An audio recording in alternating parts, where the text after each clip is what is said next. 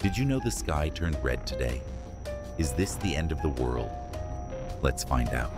Red skies can be caused by various natural phenomena. The most common reason is a phenomenon called Rayleigh scattering. During sunrise or sunset, the light has to travel through more of the Earth's atmosphere. This scatters the shorter blue wavelengths and leaves the longer red wavelengths. But that's not the only reason.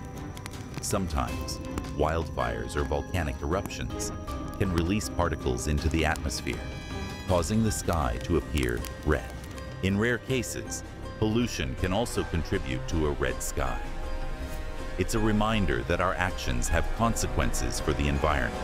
So, is this the end of the world? Probably not.